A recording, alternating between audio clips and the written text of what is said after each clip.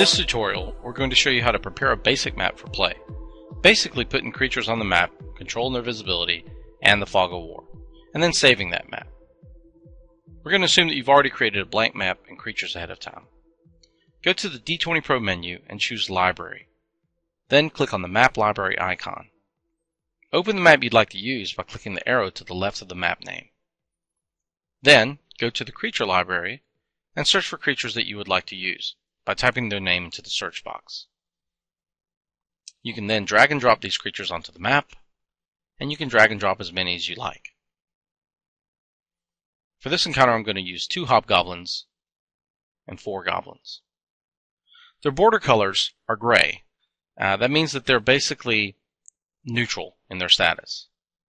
I'd like for them to stand out a little bit more, so I'm going to drag a box around them, and then right-click on them, and go to Alter and Team.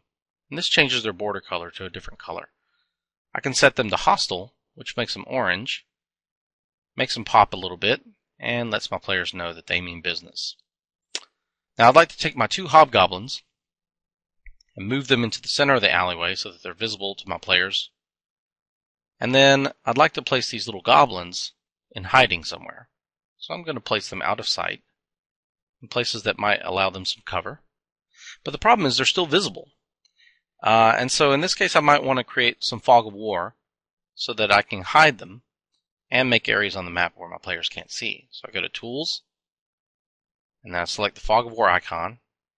And I'm going to start by just selecting Hide All. You can do it a different way, but this allows me to just erase areas that I want my players to see.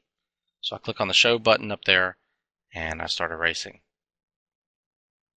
Notice that wherever the fog of war is revealed, the creatures are also revealed, and they're then visible. So I'm just going to erase a little bit here, and make areas that my players can see, such as the rooftops,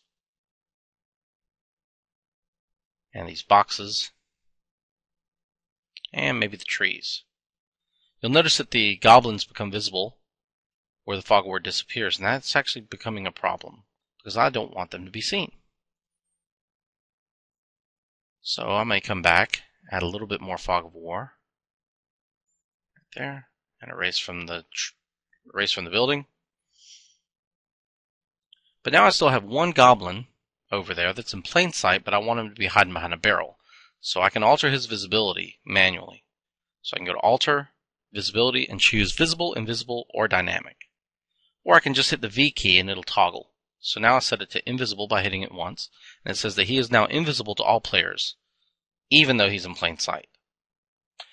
So my map is pretty much done. I've got my 2 hobgoblins there, and I'm ready to save it.